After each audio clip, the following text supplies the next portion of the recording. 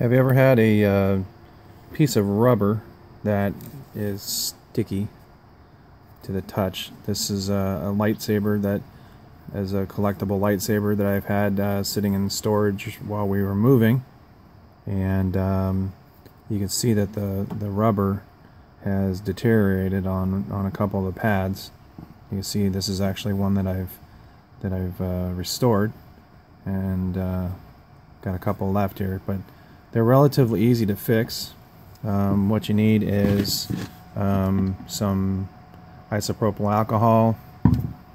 I got a little plastic, just a little scraper, and you basically take and get your alcohol on your, like a microfiber cloth. I like microfiber because it's a little bit rougher than some of the other, paper towel will leave residue. You basically just scrub that along the pad with the alcohol, and you take your scraper and you scrape off any of the stuff that is still there, the bad rubber that's sticky, and you just keep doing that back and forth until you've got a nice smooth pad. So let's try it. The other thing I want to mention is I did try Goo Gone. Goo Gone didn't seem to do anything. It's not really meant for, it does take adhesive residue and things like that off, sticker residue, but it didn't really work. I also tried some of this, which is just a plastic trim restorer. That really didn't do anything either, so I need to do a little bit of extra work here. So basically you just need to get your alcohol here. Doesn't really take a whole lot, just actually kept reusing the same place over and over. And then here's the bad sticky rubber here. Hopefully you can see it pretty well. And actually, as you start rubbing the alcohol on it, you'll start to see the places where the rubber is deteriorated. So I just began to rub this a little bit, and I just took this and started scraping just lightly.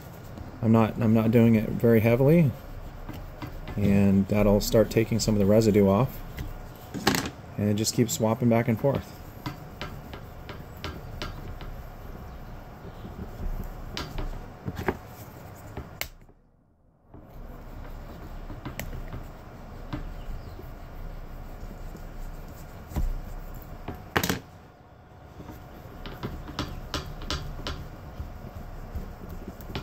And I'm pushing pretty hard on the with the microfiber cloth just to make sure I'm getting all the residue off of it.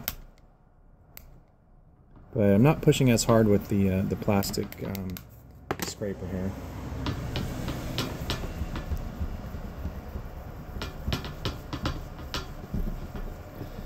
And that's pretty much it right there. That's pretty much done. It's nice and smooth now. The rubber's off.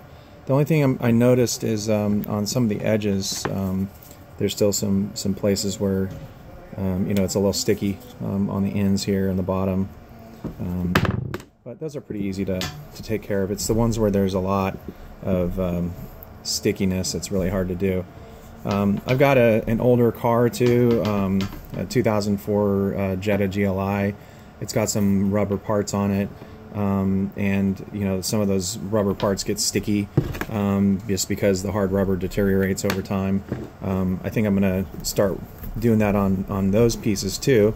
But if you have any kind of old rubber that you're trying to restore, get the sticky off of it, a lot of times people will suggest just replacing the rubber.